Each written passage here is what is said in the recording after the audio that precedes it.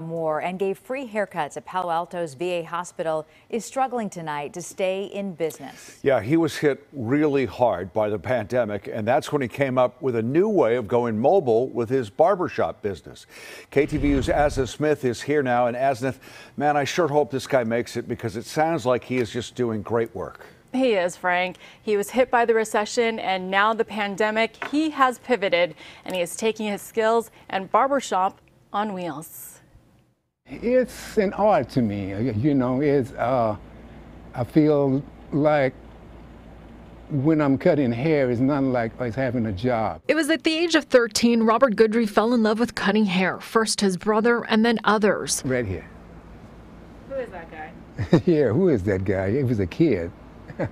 It wasn't until he served in the Marines during the Vietnam War did he realize even more the importance of a good cut. They used to clean us real good every week there. After the Marines, the Louisiana native attended the San Jose Barber College. He opened what he believes is the first multicultural barbershop in San Jose. He also volunteered his time as a barber at the Veterans Administration in Palo Alto. I wanted to give back. I saw it as always helping out another veteran.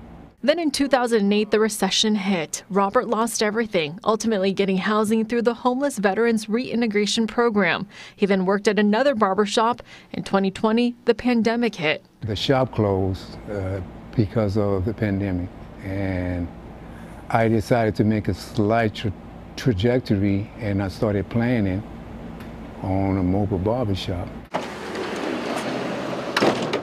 Robert bought this van and customized it. This is my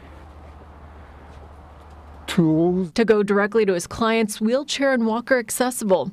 Getting it off the ground, though, hasn't been easy. I lost loyal clientele that I had for decades. Nonprofits that partner with small business owners launched a GoFundMe to help Robert with extra capital. Who doesn't want to help Robert, really? I think Robert is somebody that we're all rooting for. A barber for 30 years, Robert is now 71 and more determined than ever to be successful and continue doing what he loves. There is a barber in New York still cutting hair at the age of 109. I think I love barbering probably as much as he do.